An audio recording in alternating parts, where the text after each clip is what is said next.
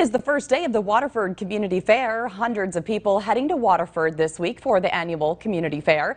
The fair starting today and will run through this Saturday, September 10th. The event featuring livestock as well as rides, games, and a variety of fair food. The president of the fair says their mission is to educate the public about agriculture. He says more than 150 volunteers make the fair possible.